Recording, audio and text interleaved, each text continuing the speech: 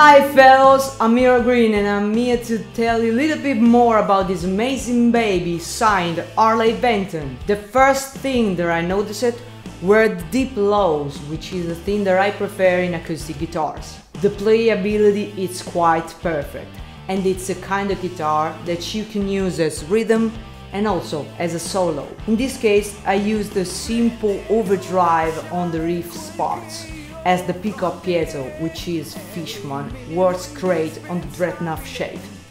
Another thing that I appreciate of this guitar is that never loses the tune, even if you go hard on the strings. In my opinion, I totally recommend it to you all, and you can find this amazing baby on www.harleybenton.com.